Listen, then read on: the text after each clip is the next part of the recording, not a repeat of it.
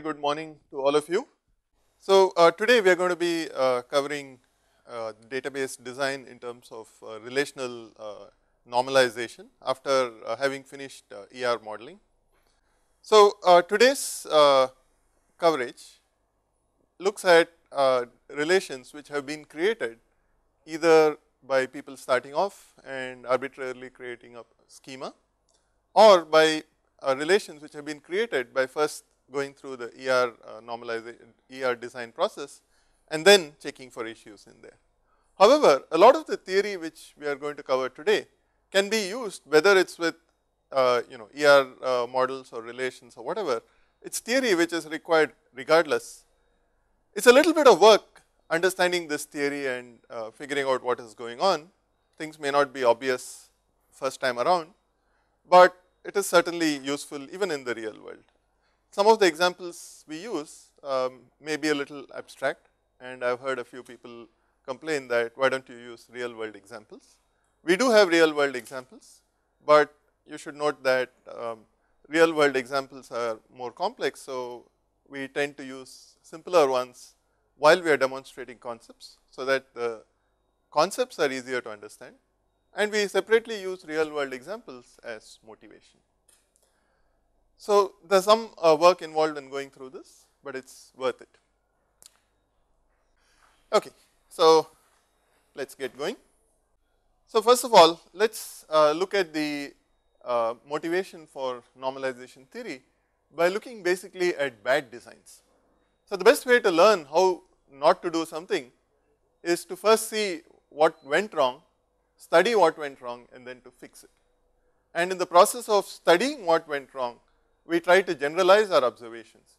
So, if you treat database design as an art, a person who treats it as an art would look at a particular design and say, hey, there is a problem here and here is how to fix it. And the next time around that you have a new design, you again go to this person who looks at it, stares at it for a while and says, oh, here is a problem, this is how to fix it. But that has not left you necessarily any clearer about what went wrong and how to fix it in general. Whereas, a scientist will look at the same thing and say, look, here is how to fix this particular problem, but here is how to generalize it, to go beyond what we have seen in just this one special case. In fact, a lot of research in whichever area, whether it is databases or any other systems area for that matter, tends to happen in this way. People realize there is a problem somewhere, people in the industry, maybe people in academia who have been building stuff, but they realize that there is a problem which seems more general and maybe we should not just fix it by doing a little bit of smart hacking on this one case and then move on, but rather let us look at this problem in more general and see how to improve things overall, so that other areas can benefit. So, that is a key aspect of how research gets done. So, clearly a lot of what we study today was an area of intense research a long time back in the 70s. Soon after the relational model came up, people understood that there are issues in database design and came up with a whole bunch of theories to deal with them. And we are going to look at a few of those. In fact, the body of work on the theory of normalization is enormous. It is way more than we can even cover in a full-fledged course. So, we are just going to be scratching the surface, covering the parts which are the most useful. Okay. So, coming back, here is a design which I think any of us would recognize as a bad design. So, what is this design? There is an ID, name, salary, department name, that looks familiar. Those are the attributes of instructor, but also we have combined it with the department information, so that for each instructor we get the building in which that department is located and the budget of that department. So, it looks like maybe this design will make it easier to find out which department person is, which building a person is located in, and perhaps if you are interested in the budget, how to look it up quickly. So, there may indeed be some performance benefits in some situations, but it would come at a cost, and in this case the cost is repetition of information. So, what is the repetition here? Clearly the same department name occurs multiple times, and since we know that the department name identifies the building in which it is located, regardless of which particular instructor we are talking about, the association between building and department and building does not depend on the instructor, but in this case the department name uniquely determines the building and it uniquely determines the budget. So, now if you look here, every time the same department occurs, say physics is here and down here also, the building which is Watson is repeated, the budget which is 70,000 is repeated. Okay, so you can say what's a big deal in repeating data? It was a big deal once when disks were very expensive, but today 1 terabyte disk is cheap, and for most organizations, let's say IIT Bombay, our databases fit comfortably in a few gigabytes of data. This includes even the photos of our students and employees, maybe 10 gigabytes. So, it's a big deal. Why do we care about wasted space? It is actually almost irrelevant today. So, then what is the real problem? The real problem is updates. So, you may start off with a consistent relation where all occurrences of physics are connected to the same building and budget, but next year the budget of physics department goes up. So, now you have to update it. Now, the problem is that programmers will see some other relation perhaps which contains the department name and the budget, the regular department relation, and they would go and update the budget over there. So, the query updates the budget. Now, what about this relation here which also has the same information? Oops, they forgot to update it. The programmer didn't realize that that information was replicated in this relation. Even in this relation, the programmer might have written an update which updates one row but not another. So, within the same relation you may have inconsistency. So, the moment you have repetition, there is scope for inconsistency. If you do not have repetition, if an update happens, we know it will update the only copy of that data, therefore, it is safe. Now, redundancy is actually useful in certain situations. For example, almost all data storage systems today will keep at least 2 copies of the same data on different disks. And the reason for this redundancy is that if one disk fails, the data is still safe on the other disk.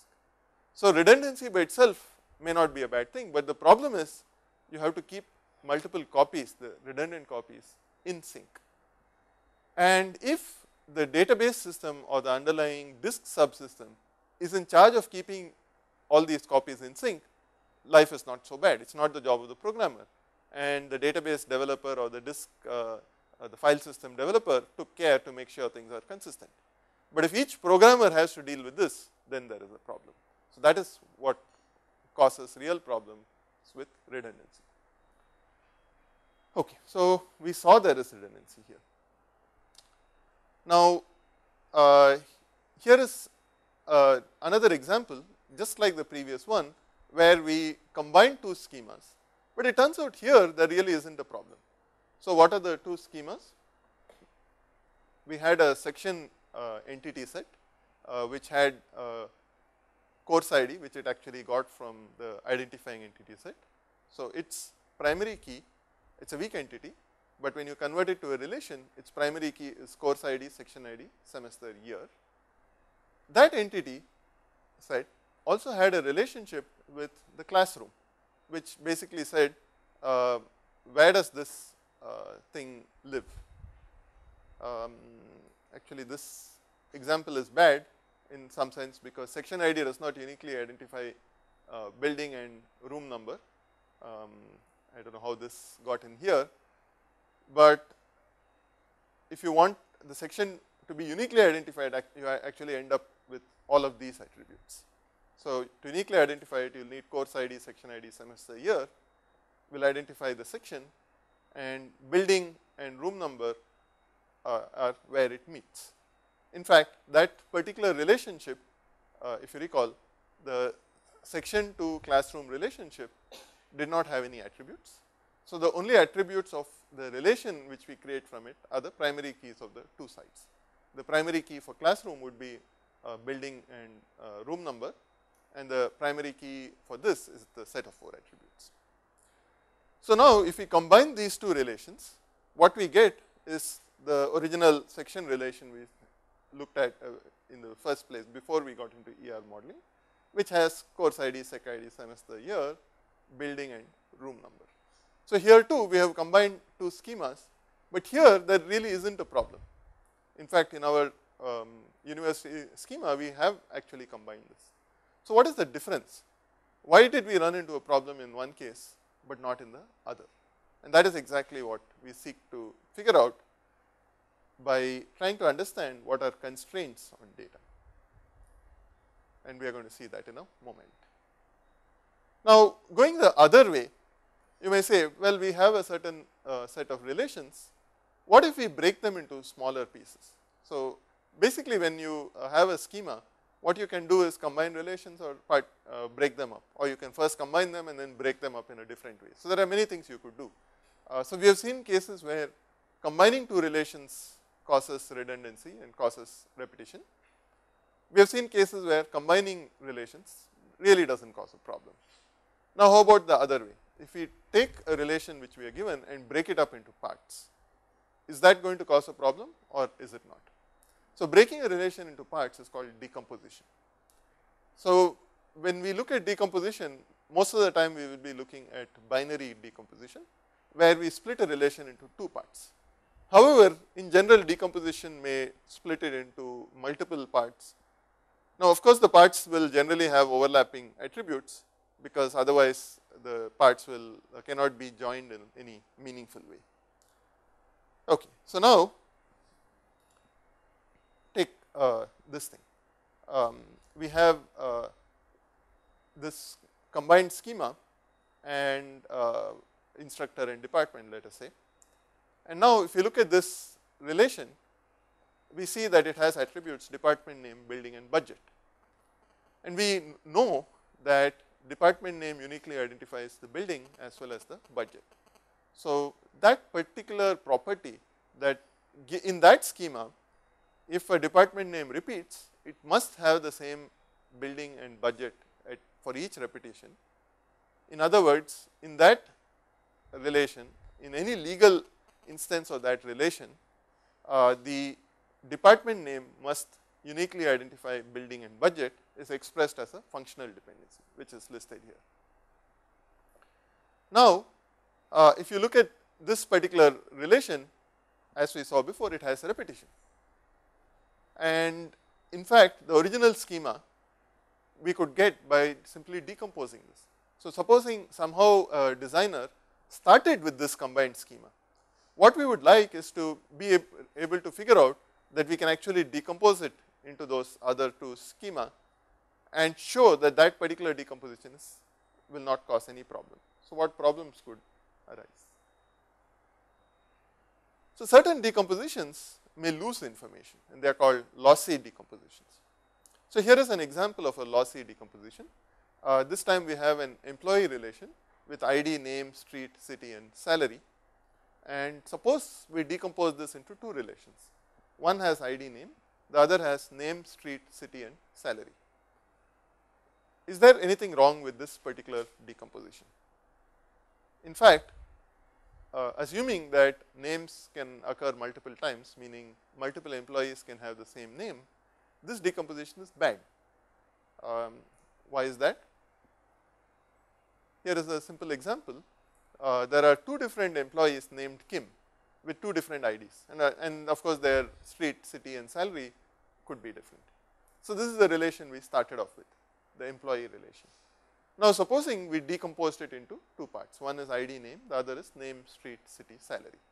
What are the tuples in those two relations? So, if this was the original set of tuples, the decomposed relations would have these tuples. This one has 57766 Kim and 98776 Kim.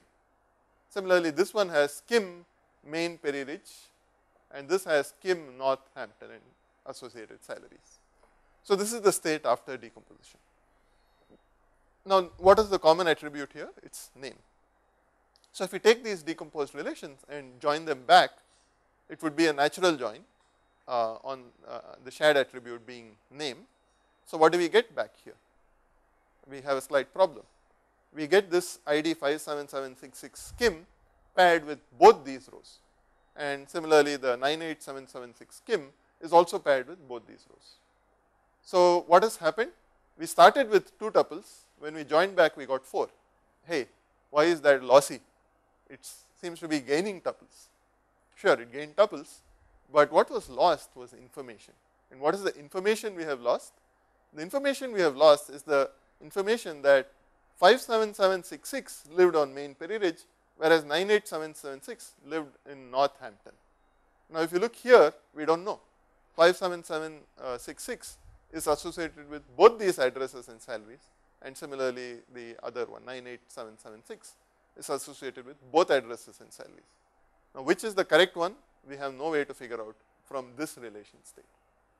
So, a lossy decomposition loses information, but in fact it is easy to show that it will only gain tuples.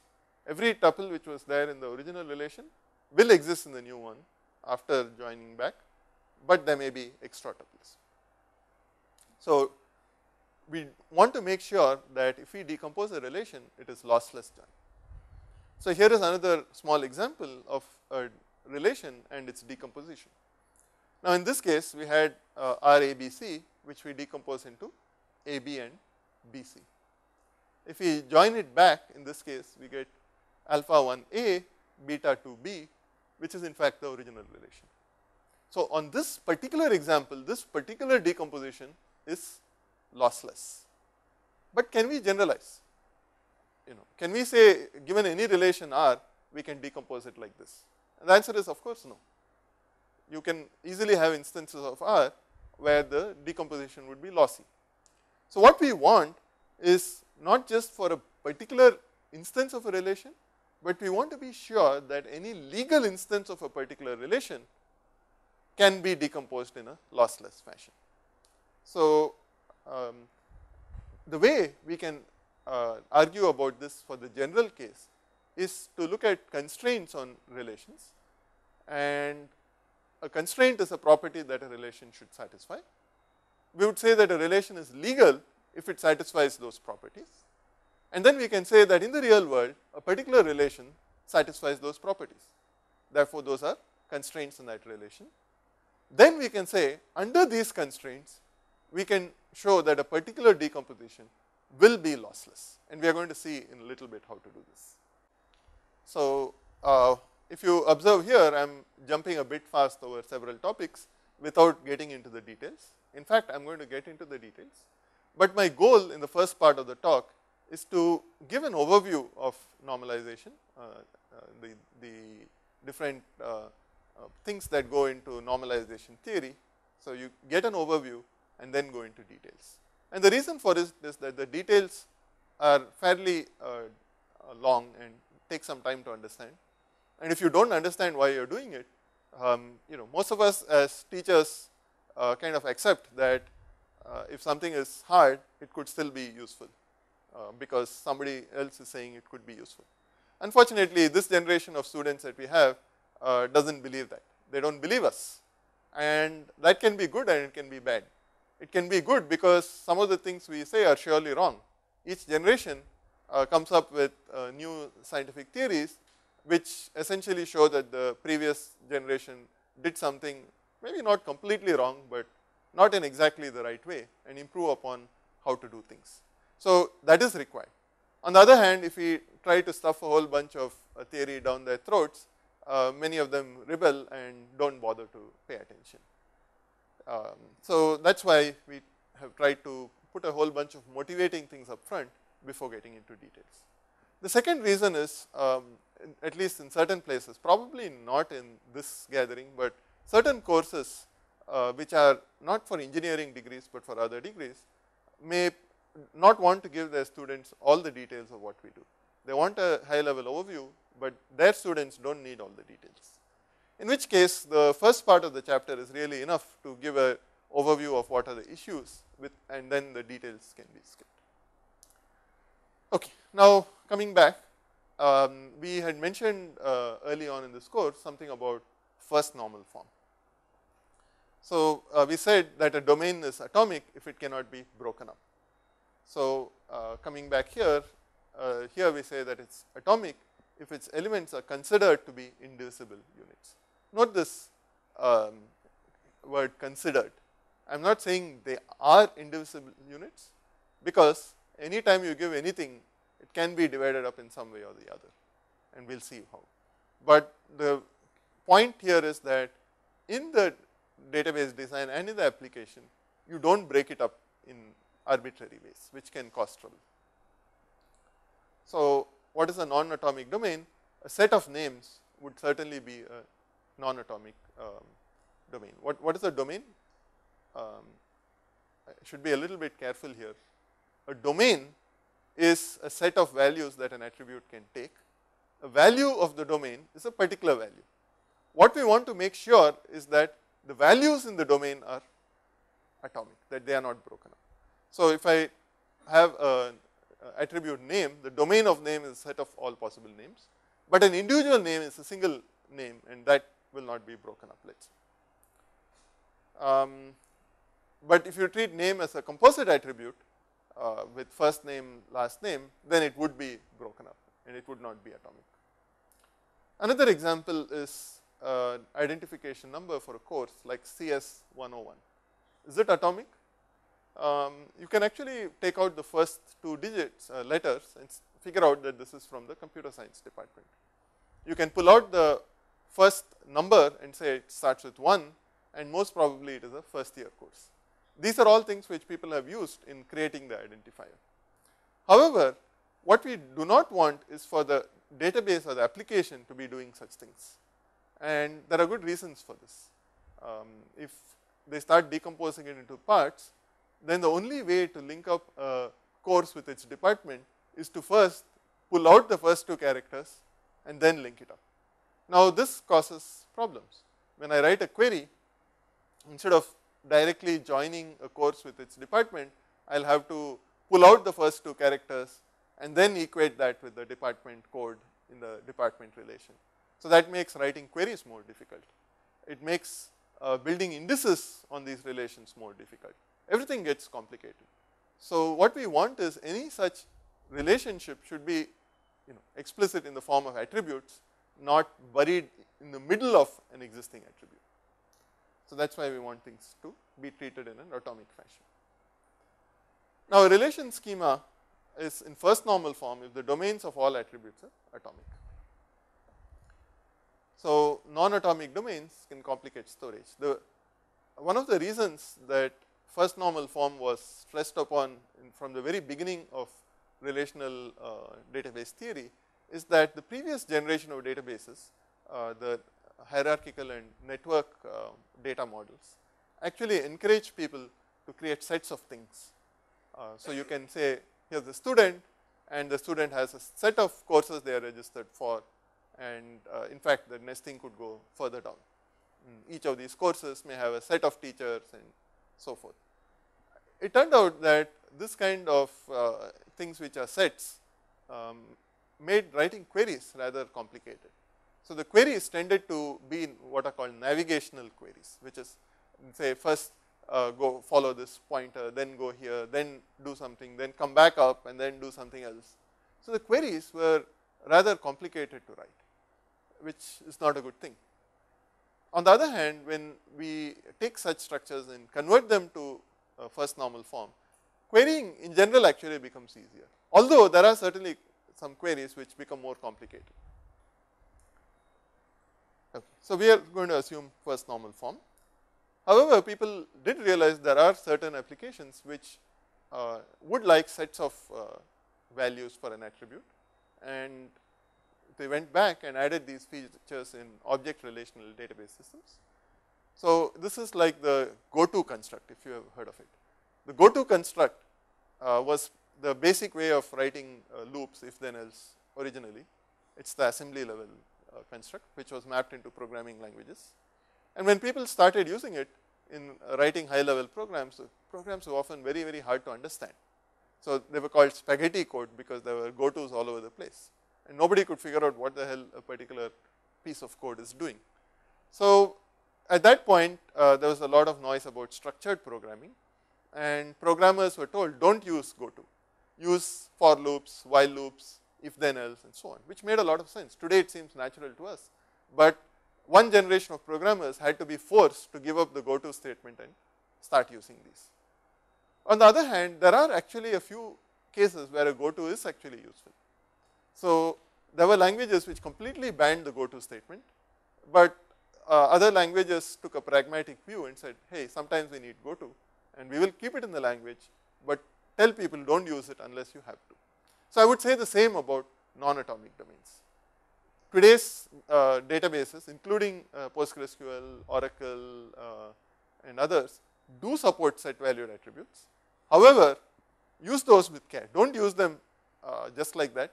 Use them only if you know that there is a good reason for not staying in first normal form. As I said, atomicity is a property of how a value is used. So, in our database data, we are using values like CS101. Then would we say that the domain is not atomic because we can break it up? The answer is no. As long as we don't actually break it up, we just treat it as a string. We are not interpreting it in the database or the application. A human might well interpret it. That's the problem of the human. That's not part of the database design. So, in particular, if I want to associate a course with a department, in the course table, I have a department name attribute. I do not pull out the first two characters of course and then use that. As another example, at one time, IIT Bombay used the roll number which had 8 characters, and every pair of characters in there had a meaning, and in fact, they used to extract 2 digits from a roll number to find out which department a person was in. This caused a serious problem. In fact, there was another digit which said whether for an MTech student this person was a teaching assistant or what we call self-sponsored, meaning they didn't have a scholarship, or certain other categories of scholarships. Each of this was encoded in one particular digit. So, now programs would extract that digit from the roll number to figure out something about this person, but this caused a serious problem. The moment a person changed, let us say from non-scholarship to scholarship status, their roll number changes. Not only does that digit change, it turned out if you just change the digit, the remaining part might clash. So, the whole roll number could change, several digits could change, and this caused havoc because I would be teaching a course and I see a particular roll list at the beginning of the semester, and when it comes time to submit grades at the end of the semester, I see certain roll numbers have vanished and certain roll numbers have mysteriously appeared. Well, what do? I look at the name and match it. If the situation was such that there were 2, let us say Sanjay Jains, both of whom changed the status, I would be in soup. I wouldn't know which one was which one. So, that is a very bad scheme where a primary key itself changed because digits in the primary key were interpreted. So, there was I and others who understood database systems had to fight against an administration which insisted on coding digits, and eventually we sort of won the battle. It is not completely won because when a student joins IIT, they still set those digits, but those digits are no longer interpreted, which means of course that humans still interpret those digits and think this person is in this program, but actually that person is in some other program. So, it turns out that was a bad idea. We should have not done such things in the roll number. In the primary key in particular, we should not be interpreting pieces and then regretting it when we are forced to change a primary key because of this interpretation. Okay, so that was a very practical issue with first normal form, and it does come up many times. So, you have to watch out for it. Now, coming back, our goal in the major part of today's lecture is to establish the theory which lets us decide what is good and what is bad. And we are going to have a situation where we start off with relations which are too big and then decompose them. Now, it turns out that life is not so easy. If you started off with a set of relations which you had accidentally decomposed into too small a piece, the theory does not tell you anything about how to go and undo your decomposition which you did in the first place. So, in some sense the theory is biased towards starting off with relations which have not been decomposed at all, which and then decomposing them. That is how we are going to study it. But occasionally the other opposite problem arises. In fact, if you go back, the theory started off with a concept of what is called a universal relation, where they said let us just have one single table representing everything in the world. Of course, that is a crazy way of doing things. Nobody in their right mind would actually store all data in a single table, but theoreticians said let us go to that extreme. Let us start with a single table which contains everything of interest, and now let us see what is wrong in that table, what repetition occurs, and then partition it. So, what they did is ensure that you never started off with something which is already decomposed into pieces. Unfortunately, even writing this single mega relation with all attributes is ridiculously confusing for programmers. So, in real life we can't do that. We end up with some design which we started off with and then we decompose, and there is no guarantee that the initial design had not already decomposed in a wrong way. What do you mean by decomposing in a wrong way? Well, we saw what is a lossy decomposition.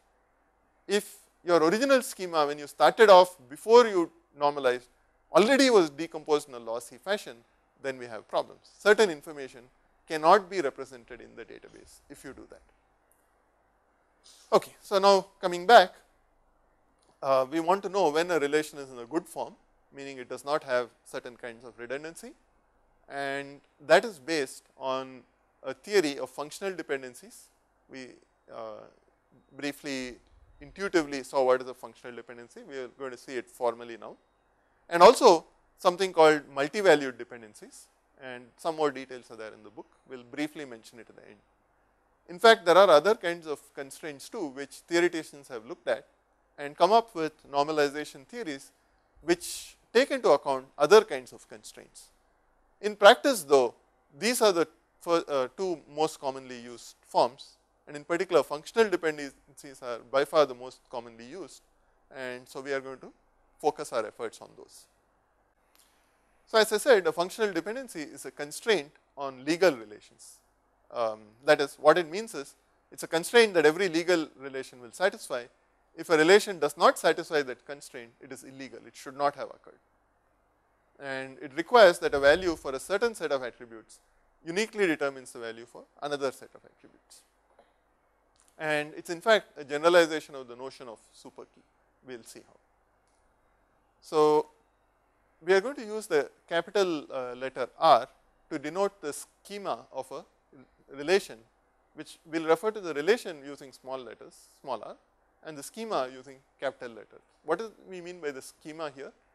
Earlier we said that the schema in SQL includes relation names, types, and other stuff. Here we are going to just treat the set of attributes as the schema, and the constraints are also there, but they are separate from the schema. So, now let us suppose we are given a relation small r with a set of attributes capital R constituting its schema, and we will use the terms alpha and beta to denote subsets of the set of full set of attributes of the relation R. Notice that we are saying over here subset of or equal to, because in certain cases alpha or beta might include all the attributes in R. So, it need not be a strict subset. Now, we say that a functional dependency alpha functionally determines beta holds if and only if for any legal relation R on R. What is this notation? Small r in brackets capital R means that the relation small r has the schema specified by the set of attributes R, capital R, and when I say legal relations, anything which satisfies the constraints, whenever any two tuples T1 and T2 agree on attributes alpha, then they must also agree on beta. That is, if there exists two tuples in that relation T1 and T2 such that the alpha values are the same, then their beta values must also be the same. So, here is an example of RAB, and if you notice here there are two tuples with the same value for A, but they have different values for B. So, we can be sure that this instance does not satisfy A functionally determines B. How about the other way? On this instance, does B functionally determine A? It does kind of trivially, because there are no two tuples with the same B, but still the definition holds. Therefore, B functionally determines A on this instance. Now, note that this is for this particular instance, whereas we need to talk not only about a current or particular instance, but all legal instances. That is where functional dependencies are really useful. So, now we can express the notion of a super key in terms of a functional dependency. So, if I have a K, a set of attributes, is a super key for relational schema capital R. R is the set of all attributes, if and only if K functionally determines R. Therefore, if two tuples agree on the attributes in K, then all the remaining attributes must be the same. It turns out this is not exactly the case when we have multi-sets in SQL, because in SQL when you declare something as a primary key, it cannot have copies, whereas when you have a multi-set, copies are allowed. However, in a multi-set, it turns out that a functional dependency may still hold. Alpha may still, K may still functionally determine R. That is, if there are two tuples in the multi-set which agree on K, they will agree on all the remaining attributes too. That is fine, but that does not mean that K is a primary key in this multi-set case, because there are two copies of the same tuple. But in the normalization theory which we are focusing on, it generally assumes that things are set value. It does not generally deal with multi-sets, although you can argue about the same things in the context of multi-sets. So, to keep our life simple, we are also going to focus on sets. It turns out that the most database schemas in which we create in SQL actually do have primary key attributes defined. Therefore, those relations are sets, they are not multi-sets. So, the schemas which we come up with, it is perfectly fine to deal with sets and not worry about multi-sets, even though SQL allows multi-sets. So, we are not going to use that feature in terms of our schema design. Okay. So, now we can also argue about what is a candidate key. K is a candidate key for R if and only if, first of all, K must functionally determine R, therefore, it is a super key. Furthermore, no alpha which is a subset, note here that it is a strict subset, not equal is missing. No alpha which is a strict subset of K satisfies alpha functionally determines R. In other words, K is minimal. You cannot remove anything from K while still retaining its property of being a super key. So, we could express super and candidate keys in terms of functional dependencies. But functional dependencies are more powerful than super keys. Now, take this particular relation, instructor department, which we saw before. It has ID, name, salary, department name, building and budget. For this, what is the super key? ID is a super key. Department name is not a super key, because there are many tuples with the same department name. So, there is no way using super keys to express the property that department name uniquely identifies building and budget, but using functional dependencies we can. So, on this relation we will say that department name functionally determines building, in fact it also functionally determines budget, and we could even say we know that ID functionally determines name, salary and department name. We can even figure out that ID functionally determines building, but we are not going to come up with department name functionally determines salary, because that does not make sense. There can be two people in the same department with different salaries. So, as I said, we use functional dependencies sometimes to see if a particular relation satisfies the functional dependency. So, that is the notion of satisfies, but the real use for it is as a constraint on the set of legal relations, in which case we say that F holds on a relational schema R if all legal relations in R satisfy the functional dependencies in the set F. Again, note the notation, we will use capital F to denote a set of functional dependencies. As we saw, a schema may have multiple functional dependencies, and F in general is a set of functional dependencies. Again, a particular instance may happen to satisfy a functional dependency. For example, name may functionally determine ID on some instance, but there may be another instance where two people have the same name, in which case on that instance it will not satisfy this. Therefore, we cannot say that name determines ID holds, name determines ID does not hold on that relation schema. Now, there is a class of functional dependencies which are trivial because they will hold always. In particular, if you have a functional dependency alpha determines beta, if beta is a subset of alpha, clearly if two tuples agree on alpha and beta is a subset of alpha, they will agree on beta also.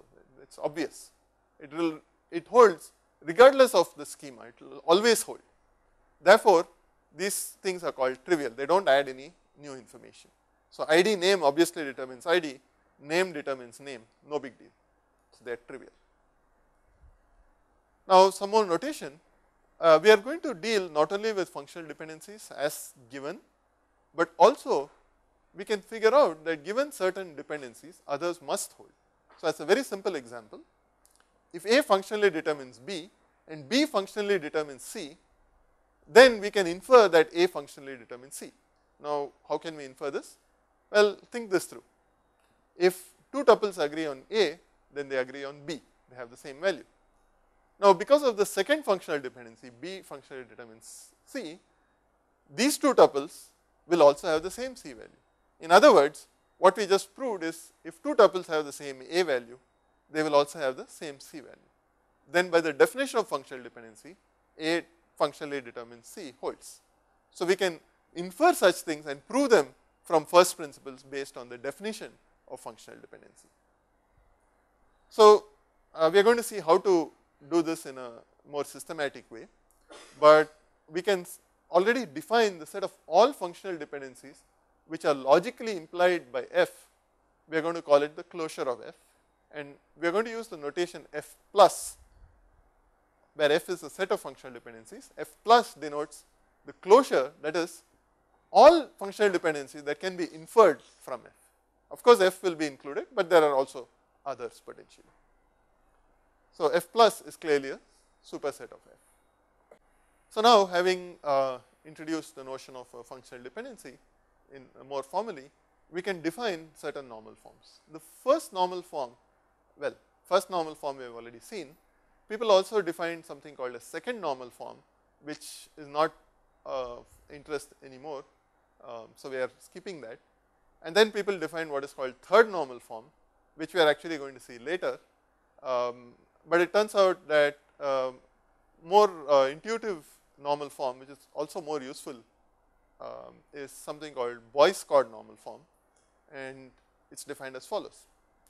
A relation schema R is in BCNF with respect to a set F of functional dependencies if for all functional dependencies in F plus, that is not only those in F, but also consider everything in F plus.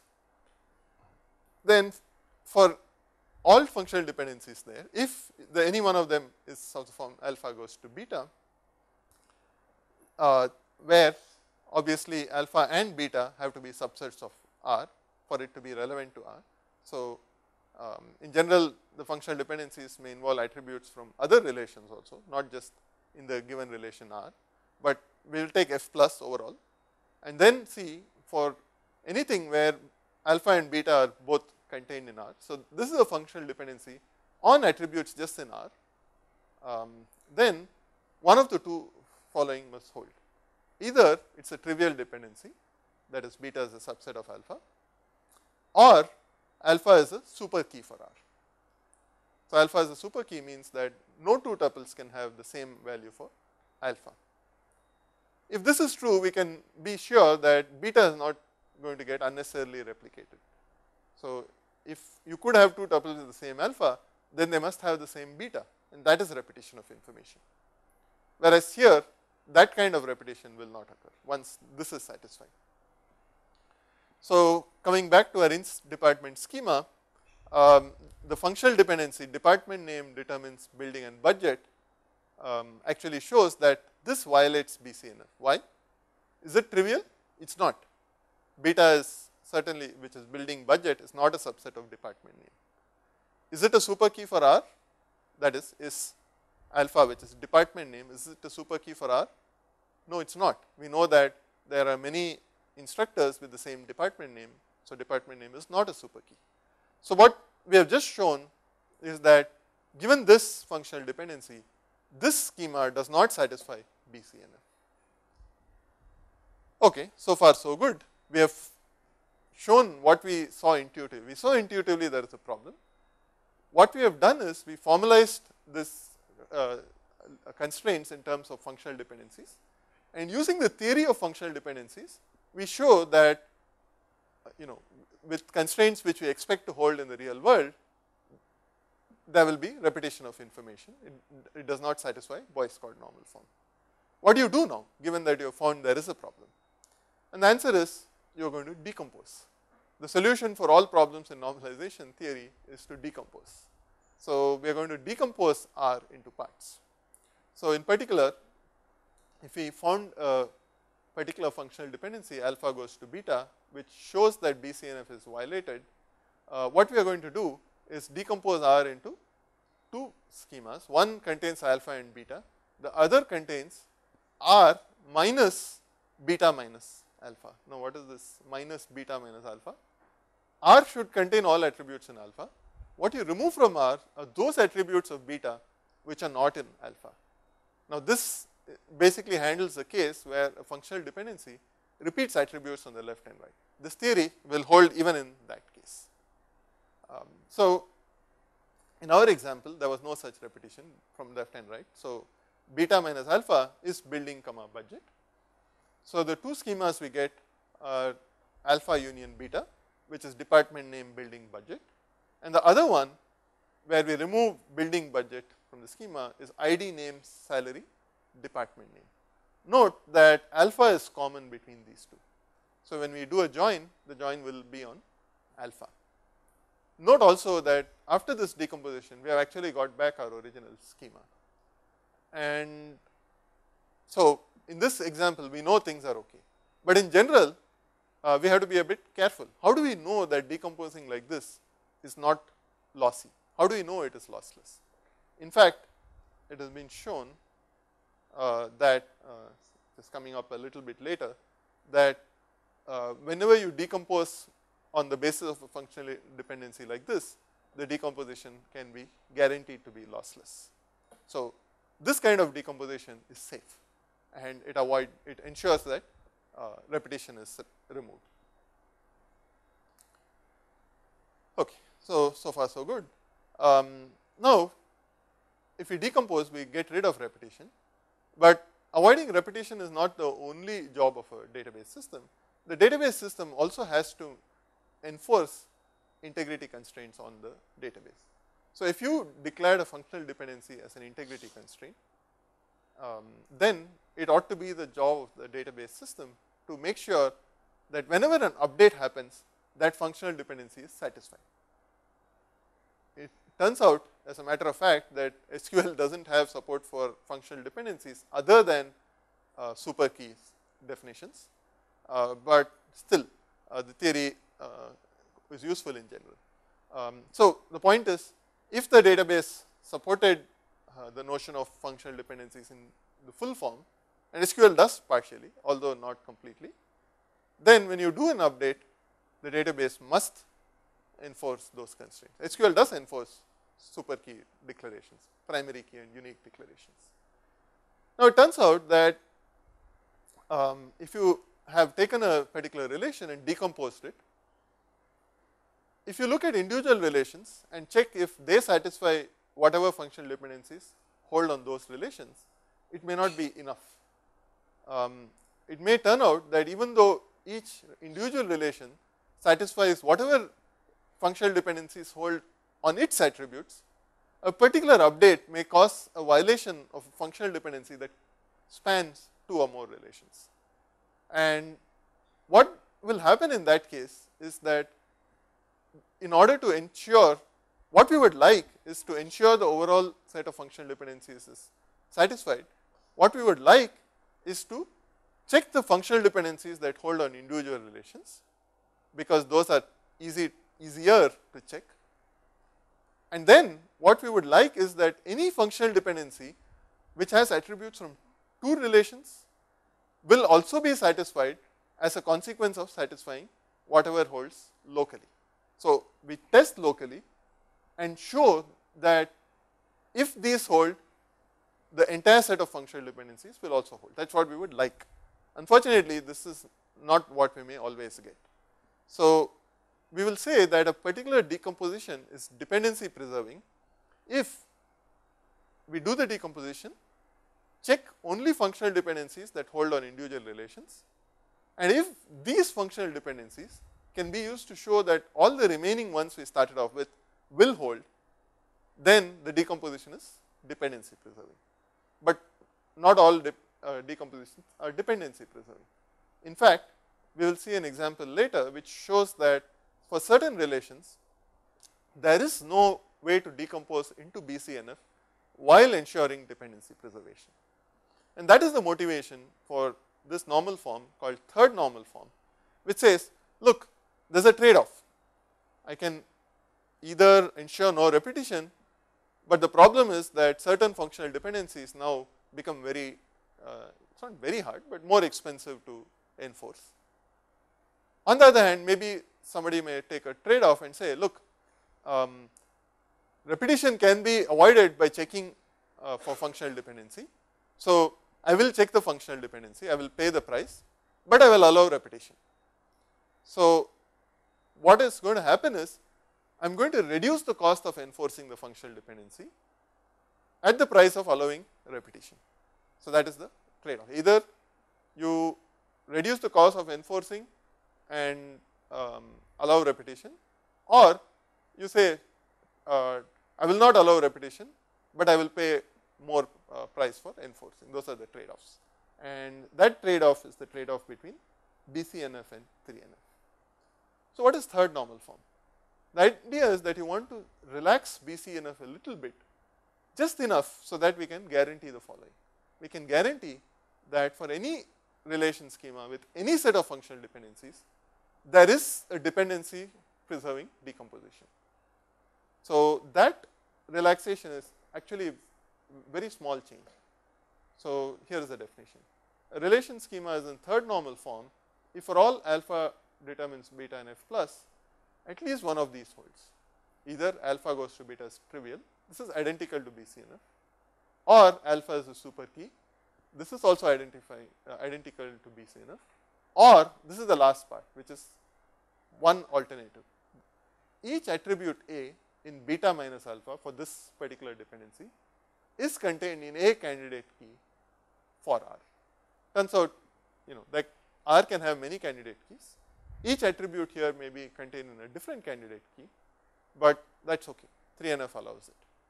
Now, it seems very unintuitive. Why on earth do you want to allow this in, how does it matter whether an attribute in beta minus alpha is contained in a candidate key or not? It turns out this is not obvious why to do this, but if you allow this much, then we can ensure dependency preservation, and we are going to see how to do this. So, third normal form is a minimal relaxation of BCNF to ensure dependency preservation. Now, it is obvious that if a relation is in BCNF, then every functional dependency satisfies one of these two things. Therefore, everything which is in BCNF is automatically in 3NF, but the converse does not hold. There are things which are in 3NF which are not in BCNF. So, to summarize, the goals of normalization are to take a relation with a set of functional dependencies. Now, who on earth gives you those functional dependencies? That is part of the design process before you start on normalization. You have to look at what you are modeling and figure out what dependencies hold. Now, is there a scientific way of figuring out what dependencies hold? Well, not quite. It is all a matter of what are the rules of the business sometimes, or intuitively what is obvious.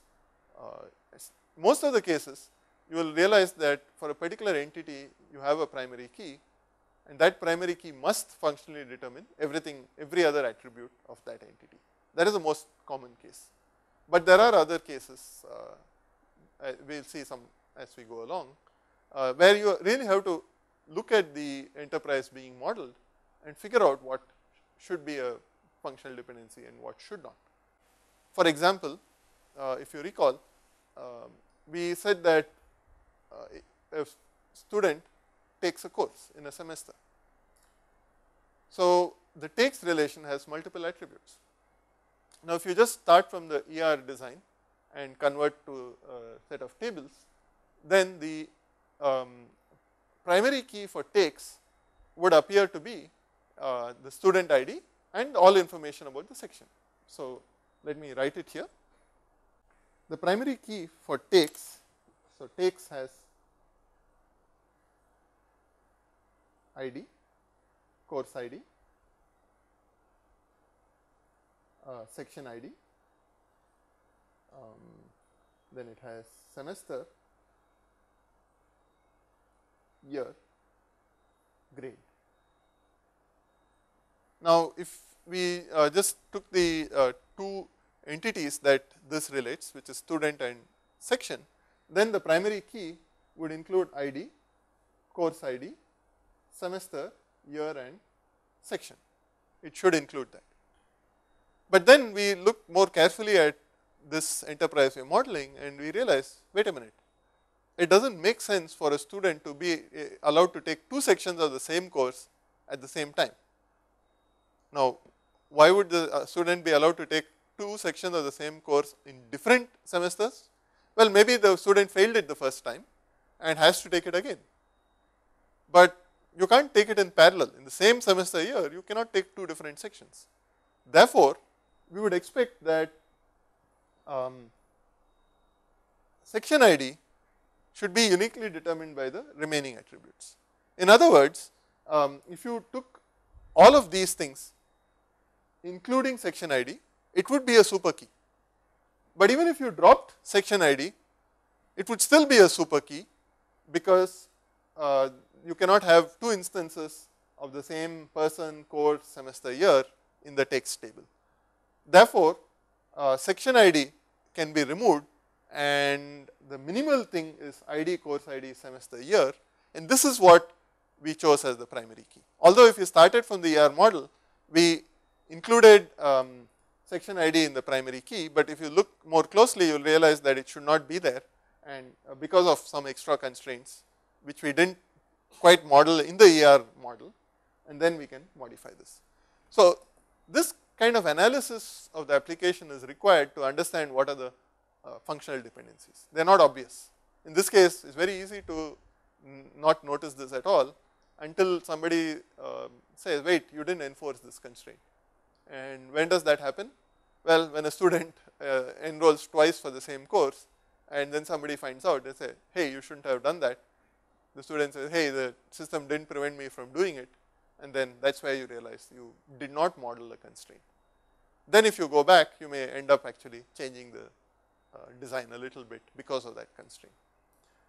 On the other hand, you can also make the mistake of enforcing constraints which perhaps you should not have enforced. What do I mean by you should not have enforced? First of all, I am saying that it is a constraint which is correct. You do expect it to hold on the schema, but it may not be a rule which will hold forever. So, for example, maybe currently in the university, each course is taught by only one instructor. So, you may say each section rather is taught by one instructor. So, you may say that in the teachers relation, ID, this is the same thing, course ID, sec ID, semester, year. So, that is the teachers relation. Again, from the ER model, we would have decided that all of these form the primary key. But now supposing university has a constraint which says that a particular section can be taught by only one instructor. You cannot have two instructors teaching a section. Then the primary key would not include ID, it would be the remaining ones. If the university changes its mind, you can always go back and add ID to the primary key and things are okay.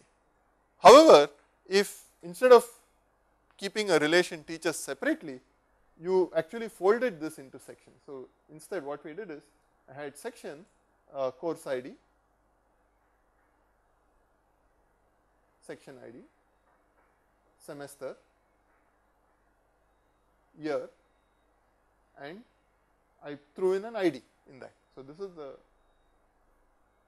and then there are other attributes also, but in my design if I took that relationship between section and instructor who teaches that section and said, hey, each section has only one instructor, and I take that as a functional dependency which I will use in the, by the way, the many to one and so on is also an instance of a functional dependency.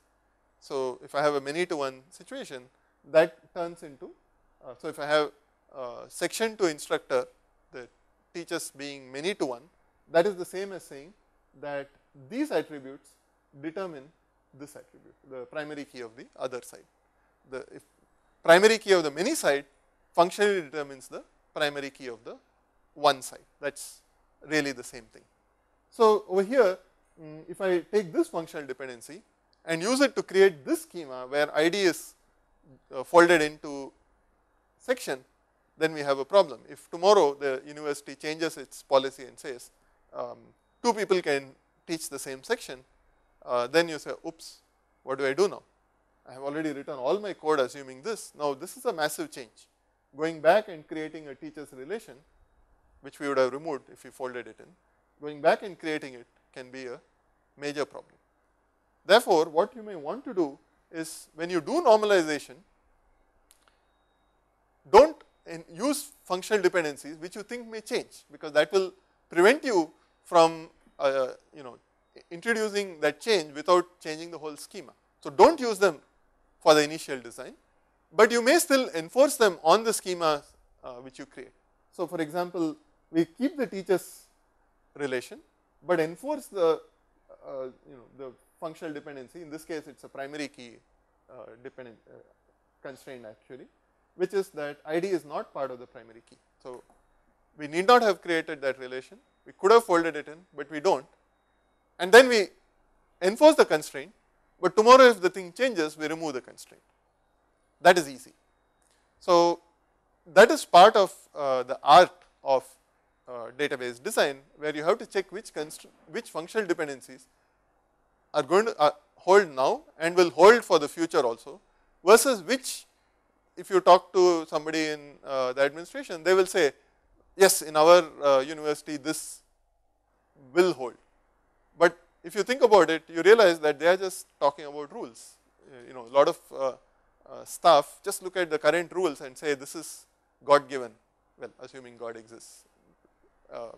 We will not get into that, but we will say that this is a rule that will hold, but later they will say, oops, we told you that, but well, we changed our mind and now the rule no longer holds. So, database design must be done using rules which will hold. Okay. So, coming back, so we are going to normalize. So, each relation schema is in a good normal form. The decomposition should be lossless, and preferably the decomposition should be dependency preserving. And we have a theory of functional dependencies which we are going to study first before coming back to normalization. So, we have a set of functional dependencies, and as I said, given a set of functional dependencies, we can actually infer other functional dependencies. So, the closure of this thing, the closure of F denotes the set of all functional dependencies that are logically implied given the set of dependencies in F. So, that is F plus. How do we find what other dependencies are implied by a given set of dependencies? There are in fact two ways of doing, or three ways of doing this. One is completely from first principles. Every time you look at a dependency and you try to argue in this, we argued why given AB and BC, AC should hold. So, every time you try to argue why a particular thing should hold, which is not at all systematic. You may miss things, you may make mistakes. So, there are two systematic ways of doing it. One is to use inference rules. Now, there are many possible inference rules, but three of these were identified as fundamental in the sense that they are minimal, that they are correct and they are minimal, but they are complete. So, what does complete mean? Well, let us first see the rules and I will then tell you what completeness means. So, the Armstrong's axioms are three rules. The first rule says given any set of attributes beta subset of alpha, then we can infer alpha functionally determines beta. This is actually the set of all trivial functional dependencies, and this rule to generate all possible trivial functional dependencies is called reflexivity. The second rule says if you are given alpha functionally determines beta, then if we add some set of attributes to both sides, that set of attributes is denoted as gamma, you add it to both sides, that is called augmentation. So, it should be easy to see that if you have two things which agree on gamma and alpha, then because they agree on alpha, they must also agree on beta because of this functional dependency which is given. So, it is fairly easy to show that the augmentation rule is correct. If this holds, alpha determines beta holds, then it is fairly clear that gamma alpha determines gamma beta should also hold. And the last rule is the transitivity rule, which we saw by example. Again, this says if there is any functional dependency alpha goes to beta, again note that alpha and beta here can be a set of attributes or a single attribute even. So, if alpha goes to beta, beta goes to gamma, then alpha functionally determines gamma. Again, I gave you a very quick argument for why alpha A functionally determines B and B determines C implies A determines C. The same argument holds here. So, it is very easy to show that these three axioms are correct. Now, what is harder to show but actually holds is that if you apply these axioms repeatedly and make all possible inferences you can given a set of functional dependencies F, you apply these, make every inference you can, it has been shown that every functional dependency that can be inferred using whatever logical means can be inferred by just applying these axioms over and over again till nothing new can be inferred. Okay? So, that is the notion of completeness. So, these are sound and complete. Now, here is a small example of the use of these axioms. So, here is a relation schema with attributes A, B, C, G, H, I and a set of functional dependencies. A determines B, A determines C, Cg determines H, Cg determines I and B determines H. These are given. Now, let us try to infer a few new ones using Armstrong's axioms. So, here is one which we can infer. Given A determines B and given B determines H, we can apply transitivity to infer A functionally determines H. Now, here is one more which is a little harder to do. Ag functionally determines I. How do we infer this? Do we have something very simple to directly go and do it? Turns out we do not, but we can do the following. We have A determines C, we have that over here. We can use augmentation on this to say that Ag determines Cg. Now, given Ag determines Cg and Cg determines I, we have transitivity which lets us infer Ag determines I. So, this is an example where we needed two separate rules to make an inference. In general, you may use the same rule multiple times to make more complex inferences. So, multiple rules multiple times in general, and you keep doing this till nothing more can be determined. So, how do you do this? You start with a set F containing only what is given. Now, you take these three rules. The first rule actually is kind of trivial. You can apply this and generate all trivial dependencies right away. It is a huge number. If you have n attributes, this is of the order of 2 power n different trivial dependencies will be generated straight away. So, F immediately blows up. Now, on that set you can repeatedly do augmentation and transitivity till nothing more can be derived. So, when nothing new can be derived, you are done, and that is how you compute F plus. Now, generally speaking, you can write a program to compute F plus, but computing F plus manually is going to be very, very tedious, because there are just so many functional dependencies. It is easy for a computer to list them, 1,000 dependencies is nothing for a computer. For a human, it is really painful. So, if you want to do stuff manually, we want to avoid generating F plus, and we will see ways to do normalization without actually computing F plus. Now, note that the conditions for BCNF and 3NF were based on F plus, but we are going to see tricks which will allow us to not compute F plus as far as possible. Okay, now here is a quick quiz question.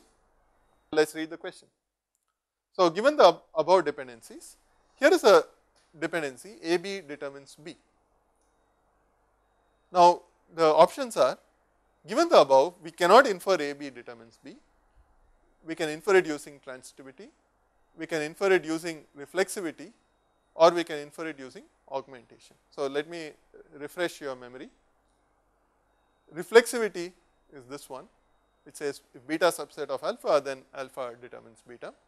Augmentation is this one, alpha determines beta means gamma alpha determines gamma beta, and transitivity we have already seen. So, the options are, this particular one cannot be inferred or can be inferred from one of these three rules. Which is the correct answer? B is a subset of AB, so this is inferred using the reflexivity rule. So, the right answer is option 3 or C. So, now here is one more quiz. Before the quiz though, here are a few more rules which are called the union, decomposition and pseudo transitivity rules. These rules we are calling additional rules because they can actually be inferred using the original set of rules. However, if you are manually computing closure, you can directly use these rules and you can skip steps to get at what you want to get to. So, what are these rules? The first one says if you have alpha determines beta and alpha determines gamma, then alpha also functionally determines beta gamma. Again, arguing this from first principles is very easy. Showing it using Armstrong's axioms is not that hard. The second one is decomposition, which is the exact opposite. If you are given alpha determines beta gamma, then again it should be obvious that if alpha uniquely determines B and C, then it must also uniquely determine B and uniquely determine C. There is no doubt about it. So, that is the decomposition rule. And finally, pseudo transitivity, which says given alpha determines beta and gamma beta determines delta, then alpha gamma determines delta. If you notice, the second inference we made in the previous slide, let me just go back to the previous slide, this one AG goes to I, we actually did using A goes to C and CG goes to I. This was exactly an example of pseudo transitivity. So, we did it in 2 steps, but if you have this rule, we can directly do it in 1 step. So, all of these can be inferred from Armstrong's axioms. Let me explain the question. Given a schema R with A, B, C, D, with dependencies A goes to B and B goes to C, then which of the following is a candidate key for R? Is it A, AC, AD or ABD? So, in this case, how do you check if something is a candidate key? First of all, we have to check if it is a super key. Is A super key? What all can we infer given A? I can certainly infer A determines B, so B is included, C is included, but if you look here, there is no functional dependency with D on the right hand side. Now, this was purposely thrown in to confuse you a little bit. So, what should be clear is if I take the closure of A, B and C, I will never get D in the closure because it is not on the right hand side of any functional dependency. Therefore, any correct answer must have D as part of it to make it a super key. So, now the candidates are AD and ABD. Now, if you take ABD, is it a super key? Yes, it is, because given ABD and A determines C, which is given, sorry, B determines C, we can get ABCD. So it is a key, super key. Is it minimal? Well, it's not, because we already have A functionally determines B. So even if we drop B, what we get is option 3, which is AD. And what is the set of things determined by AD? Well, we know A goes to B, B goes to C. So B and C are also determined by AD. So the closure includes, AD functionally determines ABCD. Therefore, AD is a super key. It's also minimal, because if you drop A or D, there is not much you can infer. You cannot infer the whole thing. So the answer is 3. Okay, so this is a good time to break.